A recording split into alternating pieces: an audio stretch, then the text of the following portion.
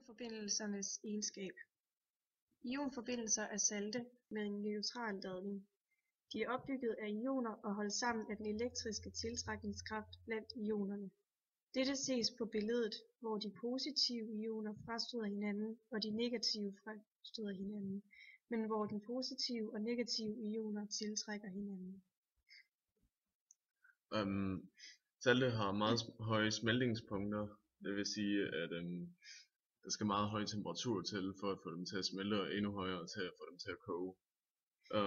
Det er på grund af den stærke tiltrækningskraft, den stærke elektriske tiltrækningskraft. Nogle ionforbindelser er meget opløselige i vand, og andre er ikke. Det kaldes let opløselige og tungt opløselige, og opløselighed, som det kan ses her.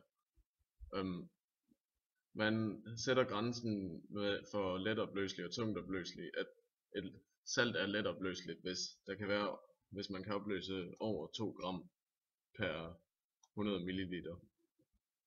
Så kan man for eksempel se, at MgO det er tungt opløseligt, da man kun kan opløse 0,0006 gram per 100 ml.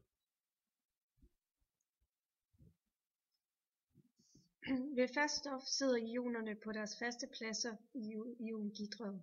De sidder dog ikke helt stille, men vibrerer omkring deres ligevægtsstillinger. Når stoffet det bliver opvarmet og bliver flydende, bryder iongitteret sammen, og de kan bevæge sig. I gastilstand er stoffet splittet op i ionpar, og de bevæger sig rundt mellem hinanden. Nogle salte de kan ikke tåle en høj ophedning, og derfor dekomponerer de i stedet for at smelte. Det vil sige, at de deler sig i forskellige stoffer. Det kan man for eksempel se på natron eller NaHCO3.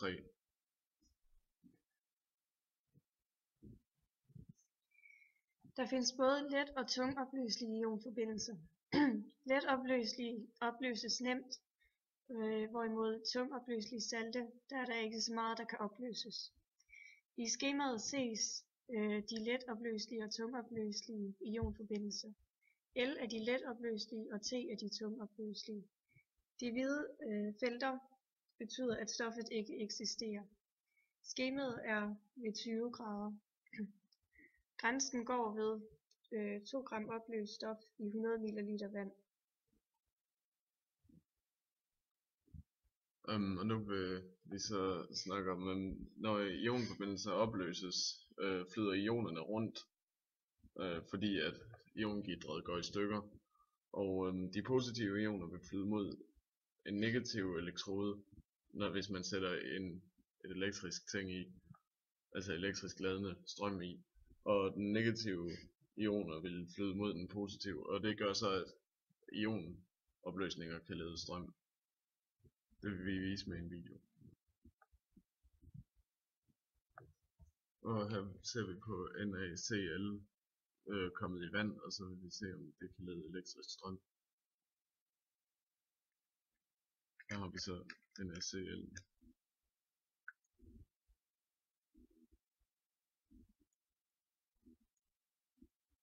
Og nu ledes der strøm igennem, og vi kan se, at pæren vil komme til at lyse.